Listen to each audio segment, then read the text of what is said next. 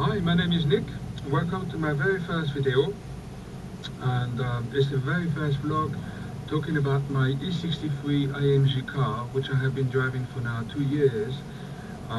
You will have noticed that I have on the whole created 7 different vlogs about my E63 car, and for each of these videos I try to do something different from one to another. And so forgive me, those videos are far from being perfect. I know sometimes the video is shaky, or the sound is not brilliant. It's something I'm learning to improve, and I hope in future it will get better and better.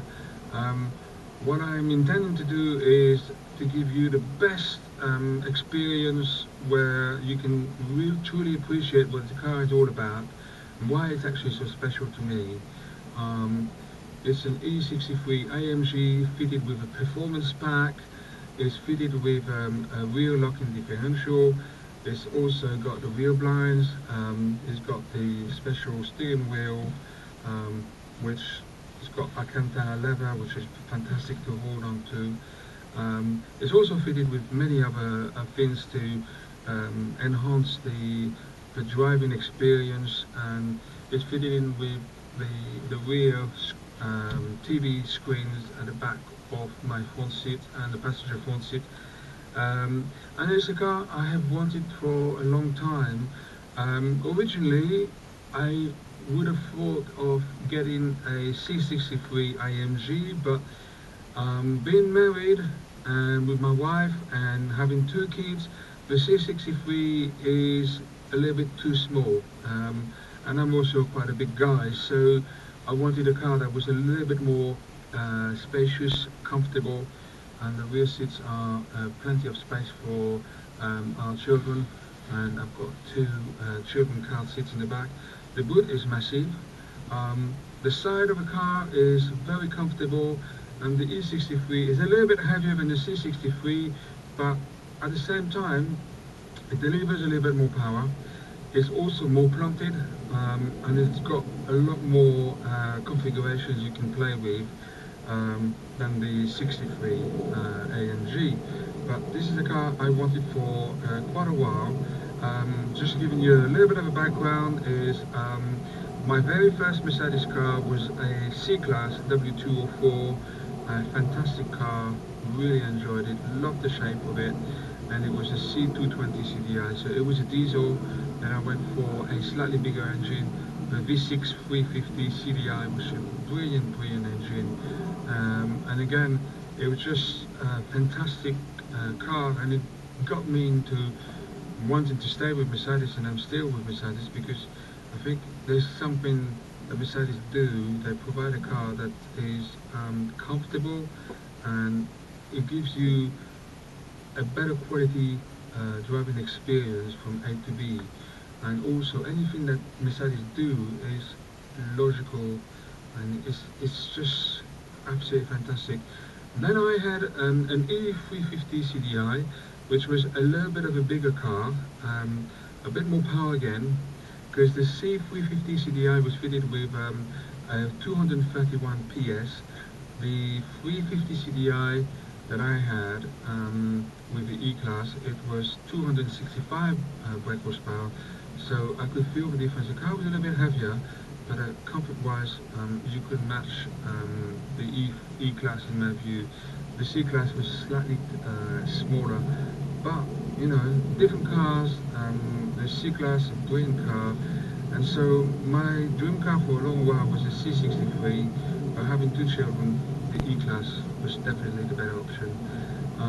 What happened also is, back a few years ago, my wife, who was heavily pregnant with her first baby, offered me a surprise package for to drive an AMG car in Brooklands on my birthday. So that was me a real eye-opener.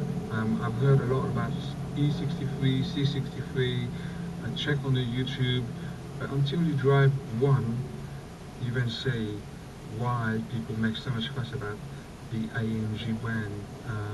It's such an amazing engine.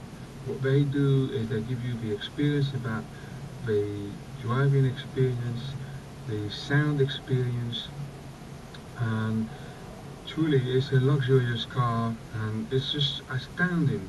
The car can go really fast, and it's got some powerful brakes to slow the car down, and that kind of got me so in love that I wanted to have an AMG car. And when I got one, I was doing some research, and I wanted an E63, the 6.3 litre or 6.2 litre, which is the same in my view, but um, rather than the 5.5, because a lot of people say if you really want to drive an AMG car, start with a 6.2 litre, then you can move to the other generations, the 5.5 litre, or the new one now, which is the 4 litre engine. Obviously the consumption is a lot better, it's improving, but the sound is not what the 6.2 litre remarkably delivers, and that is, in my view, the sound is just astounding. I have hearing aids, I can't hear very well without them, and in my opinion the 6.2 litre is giving me such a wow satisfaction that no other car can deliver. Every time I drive in my car, it's just a unique experience. I can't help it, I just want to hear the engine. I'm not sure I'll be prepared to drive a electric car like a Tesla yet, because for me, driving a car with no sound of the engine is completely missing the point.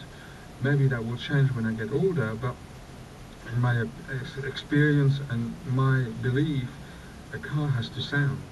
It has to have a sound. It's part of a unique package, and I think AMG has got it spot on. The 6.3 litre will remain one of the breeds, and it's highly respected. The E63 has such a great presence on the road. Um, you know, it's also a proper muscle car, delivering 525 brake horsepower, an enormous amount of torque, which is amazing. Forgive me, that was my phone. I've got a message, but other than that, it's just astounding. And it is also a proper wolf in a clothing ship. Um, people assume it's a normal E-Class until you see the 6.3 AMG badges on the side of a car. Or if you are an AMG fan, you will recognize the LED lights at the front are very different to the normal E-Class.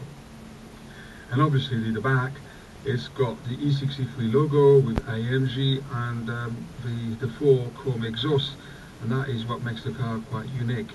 And the bonnet is quite similar to normal E-Class, but the front bumper is slightly different shape, looks quite square and aggressive, and in my opinion it has that edge, sportiness that I'm not quite sure, although I do really like the new E63 4 litre, the E63S, which remarkably delivers 3.4 seconds from 0 to 60 mph.